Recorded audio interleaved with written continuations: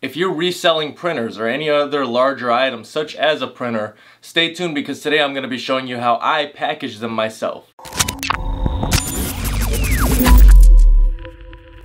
Hey YouTube, what is going on? Brandon here with another printer reselling video. Today we're going to be talking specifically about how I package my printers and what I've done for the past 4 to 5 years and what I'm changing now at this point with my printer shipping. You can do this method with other items that are not printers, but I'm focusing specifically on printers because on this channel this is a new series of me showing you how to sell used printers and what I do to find used printers and sell them on eBay. It's the business that I've created and hopefully you can do something similar to that as well. So this short tutorial video is really for people that haven't really done this before. If you have a method of shipping, this may help you maybe change something within your method because I did start out one way and now I'm going in a little bit of a different direction as of maybe 2 weeks ago. Now before I continue on, I am going to mention the Best Printers Cleaning Kit. If your printer is not printing a certain color, printing choppy prints, or you have an overall and general print quality issue,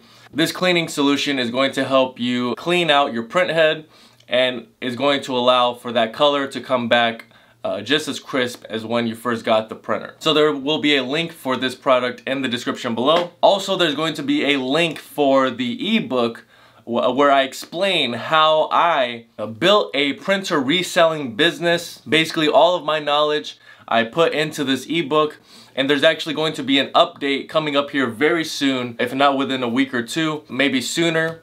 I'm really excited about that update. Now this channel is focused primarily on other aspects of printers, but this is a new series where I'm showing you what I do to resell printers I find at Goodwill or garage sales. And of course today specifically we're talking about the shipping process. So if this video ends up being helpful, if anything in the video was helpful to you, please make sure to like. If you have any questions at all, make sure to comment below. And if you want more content like this, please make sure to subscribe. Alright, so just remember those product links in the description below, one for the cleaning kit and one for the ebook, and there may be some other ones I may throw in here later on in the video. Getting into how I used to ship printers. First printer I sold, I actually ended up taking the printer to UPS and having them do everything from the bubble wrap to the box, and everything was done there. And it was a Kodak printer 5 years ago.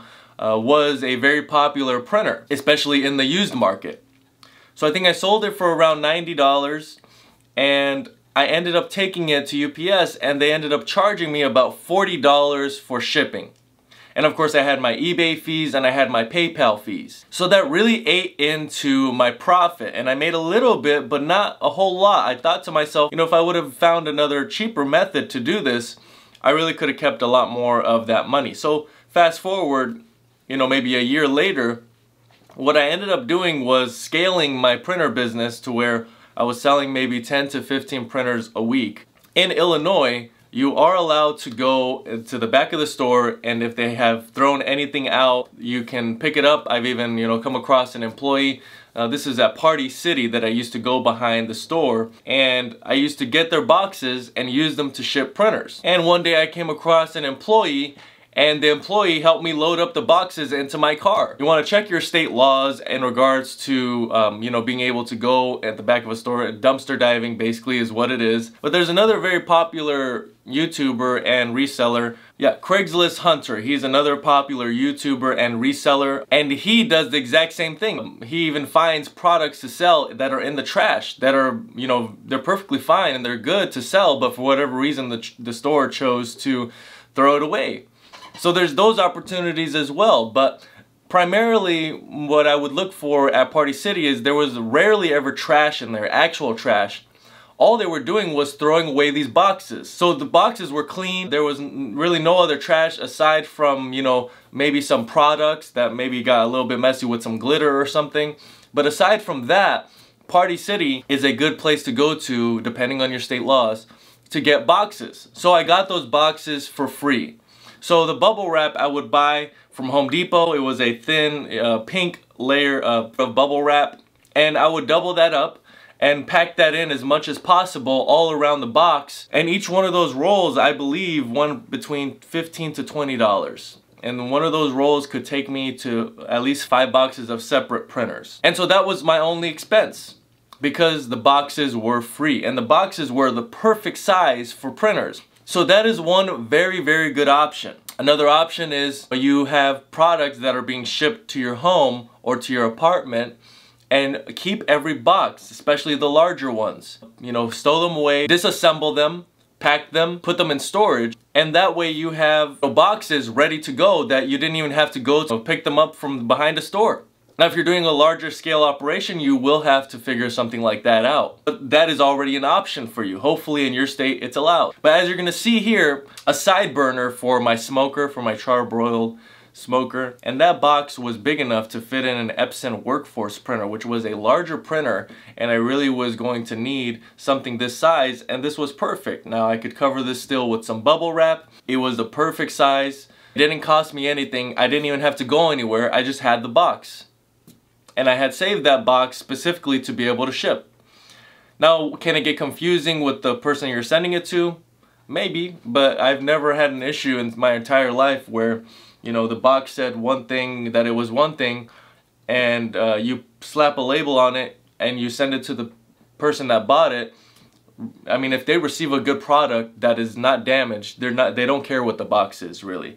Unless you're trying to go down the route of a brand and you want to have your brand on the box. That's an entirely different video, an entirely different topic that I really won't cover here in this video. But you really want to get creative, because the last thing you want to do is go directly to UPS or FedEx or even the post office, unless it's something that's very small. Even then, they charge you way more.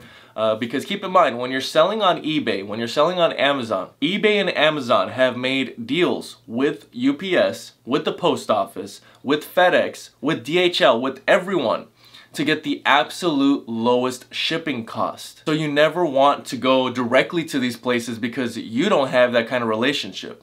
But eBay and Amazon do. So always use shipping labels from eBay and Amazon, and all you're doing when you're going to these places is you're dropping off. You're dropping off, it's your own box that you found, it's your own shipping label from your eBay or Amazon account.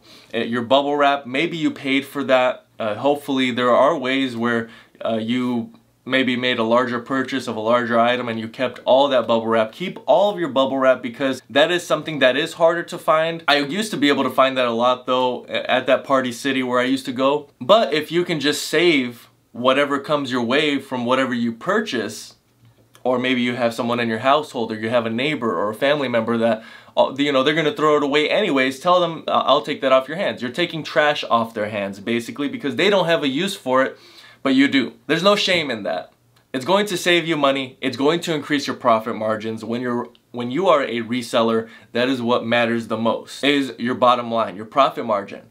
Because these little things can add up and take away from your profit margin. So the only thing you really might have to pay for, if, you know, for whatever reason you couldn't find bubble wrap, you know, from your surroundings, you may have to buy bubble wrap. I will recommend Amazon bubble wrap that can be shipped to you. That's probably going to be the easiest. Check the price. If it's convenient for you and if it's within your budget, go ahead and buy it. There's going to be a link below for some bubble wrap. You want to make sure that your printers are well packaged, because at a certain point in my business, there was, you know, a few weeks where I had slacked off with the bubble wrap, and guess what?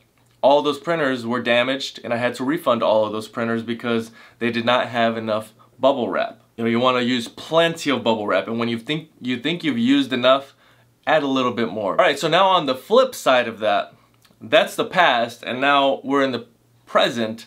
What I currently do is I currently don't sell as many printers. I do it for this channel primarily because my business has evolved. So what I do now is I ended up getting a 20-pack of boxes, I think 18 by 16.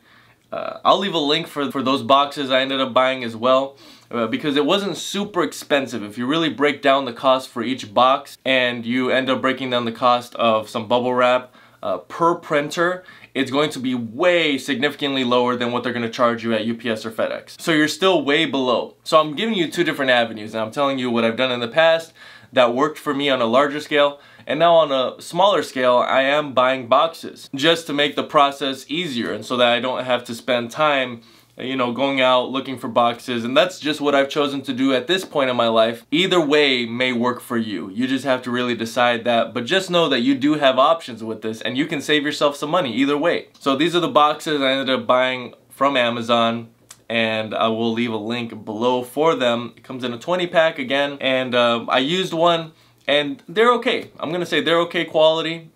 If you want better quality, you're gonna have to spend more. This is just enough to get the printer from point A to point B. Alright, so I share a lot of things like this in my ebook, so make sure that if you haven't gotten it already, click the link below. I'm very excited to be releasing all the updates, and then there's gonna be another update later on this year. But basically, I'm taking what I already had in the ebook and doubling it, and then hopefully I can add a little bit more actually towards the end of the year. So your support is greatly appreciated. I hope you found this video to be helpful. If you're new to reselling on eBay, on Amazon, and primarily maybe you want to get into the space of printers, comment below. I want to know who you are, and I want to know how I can help you. I want to see if I can do some more videos. What I do on a semi-regular basis is I go to Goodwills, show you what I did, what I bought the printers for, and then I bring you back and show you what price I sold them on eBay. And I do have some sold printers if you are keeping up with the series.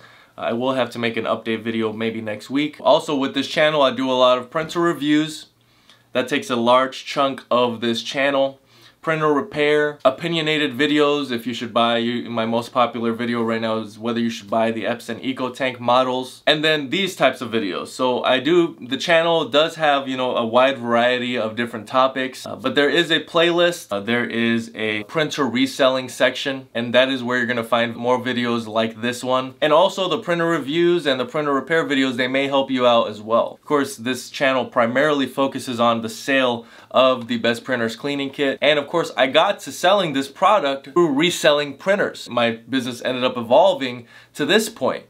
So you never know what's gonna happen when you go down this road of selling printers. You may find yourself with something similar to what I'm doing, or maybe something completely different where you end up finding a new business, a business that works better than printer reselling. That's what I was able to do. So hopefully you're able to do that as well. You really do want to start with the basics, because if you understand the basics of this business, anything else, any other niche you want to branch off into, you're going to be an expert and you're going to have knowledge that other people normally would not have if they had not worked with printers previously. Alright, that's really all I have for now. Thank you guys so much for watching, and until next time.